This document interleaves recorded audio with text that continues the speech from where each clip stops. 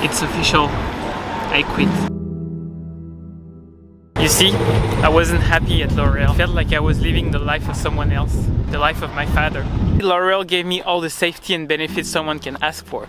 6 weeks holidays, work from home, great canteen, health benefit, you name it. I was also able to buy me a new car, but still there was a big problem. Like, why? Why do I feel overstressed? Why do I need hypnosis to fall asleep at night? Why do I feel this constant pain in my chest from Monday to Friday until it fades out on Saturday night? Why is the pressure of my job crushing my soul? Should I carry on for the rest of my career to finally enjoy life at retirement like my family is saying? And I just feel guilty to be in such an unhappy place when our society tells us that graduating from one of the best business schools in France and working for the #1 dream French company should be the path everybody dreams of.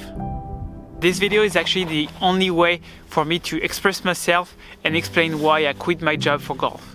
Because right now, around me, my friends and family, I feel they don't really understand my decision. And I hope my experience can help you if you don't feel at the right place right now in your job. You see, back when I was 17 years old, I was a happy man. I was golfing Wednesday, Saturday and Sunday, and it felt great. At that time, my golf teacher was the most important person in my life. And trying to get better at golf with him as a mentor taught me the most valuable lesson in life. Perseverance, dedication, hard work. All this with passion first because I simply love the game of golf. Suddenly I had to make the most important choice of my life. Decide what I want to do after high school, and it just came down to 2 choices. 1, pursue my passion to become a golf teacher, or study in order to do what my father or society tells us we're supposed to do. I remember when I told one of my friends that I simply want to golf all the time, he gave me one of the worst possible advice someone can give you.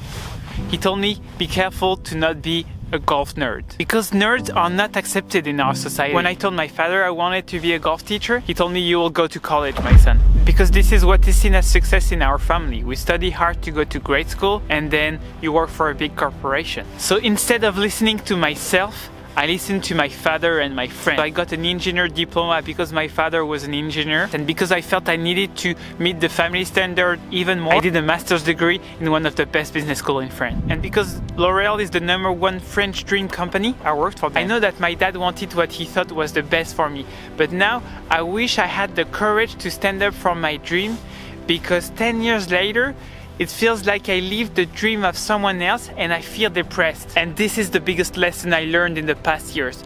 If you don't stand up for your dreams, you will burn out. Then I had this aha moment. I remember it vividly. It was 8:34 at night and I was sending emails for my job. And I just asked myself, why?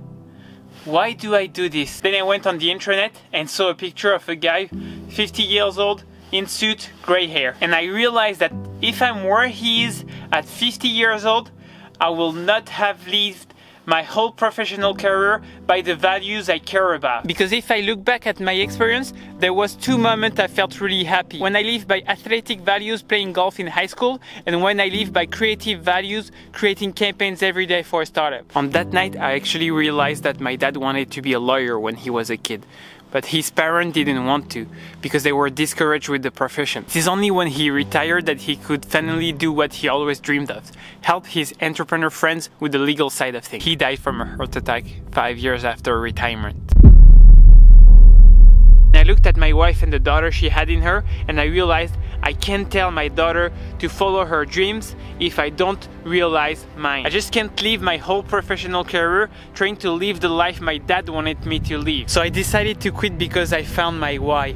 I want to inspire golfers throughout the world to get better at the game of golf. And I'm going to live by my values. I'm going to challenge myself to become Scratch before December 2022 with 1 episode per week on YouTube. While I'm doing this, I'm also going to launch a golf training app because I simply want to help golfers throughout the world to get better at this game. The thing is that quitting is not as fancy as it sounds. First, I had a panic attack when I had to sign the paper to officially say that I'm gonna quit my job. But I accepted to be a misfit of this society because I listened to my little voice inside. It takes a lot of balls to try to live from your passion and to try to launch your dream project with a baby on board. What's funny is that the guy who escorted me out of the building asked me about my project, and he told me one day I'm gonna do it. And that's funny because I used to be that guy to always say, one day I'm gonna do it, like in 2 years I'm gonna do it, finding excuses to not do it. There's a big difference in saying I'm gonna do it in 2 years and actually doing it. I'm taking action, it's scary,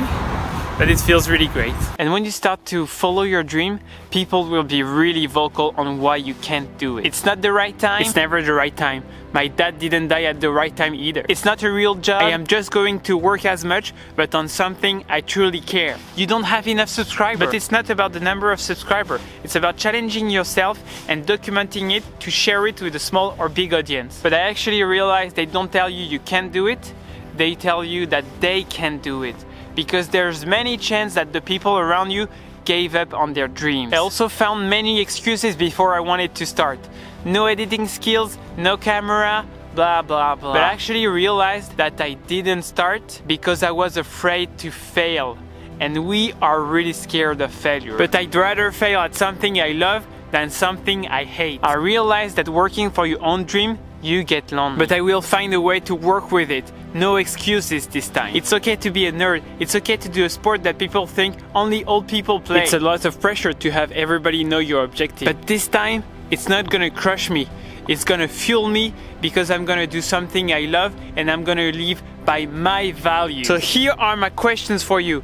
What is your dream and what are the values you want to live by?